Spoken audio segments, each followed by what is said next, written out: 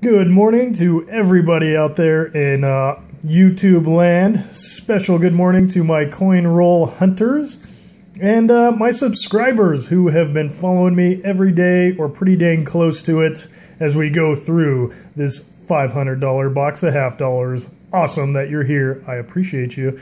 Now, if you're new to the channel, you too can be a subscriber and join us. Just hit that subscribe button as we search through these rolls of half dollars. All right, so I've been kind of going a little bit long and on these videos lately. So if you want to know exactly what we're doing, just watch the past few videos before this, or you can start at the beginning of this series when we open the box, just to know what it is we're doing here. So with all that being said, and in an effort to shorten these videos up for you, let's get into it.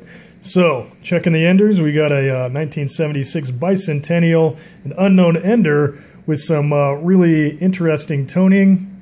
Well, kind of dark toning. The details are still there. I'm going to say that's probably somewhere in the 70s, maybe even in 82 or something. Anyway, gosh, I keep forgetting to line out some half dollar facts for you again. I know a lot of you are enjoying that, and I got some great feedback. I don't know, these mornings, they come so quickly sometimes, and it's all I can do to just get in here and get these things shot before I go to work. I do have a life outside this place, unfortunately. Fortunately, my goodness, what is wrong with my attitude today? Let's turn it, we're going to turn it around. I am very grateful. So let's check the enders for our 90% silver coins. I don't see anything that is whitish or light gray, tarnished black, but I'm curious to see what our unknown ender is. 1983. Hey, look at that. 1983. Oh, it's a Philadelphia though.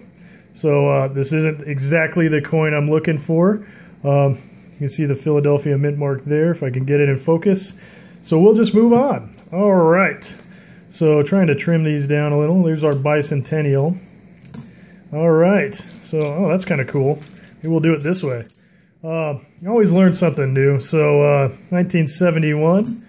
So now we're looking for those 40% silver clads. So, of course, that's 1965 to 1970. Trying to find an upgrade for my 1983 coin in my birthday coin collection series. And anything 2002 and newer, which is considered not intended for circulation.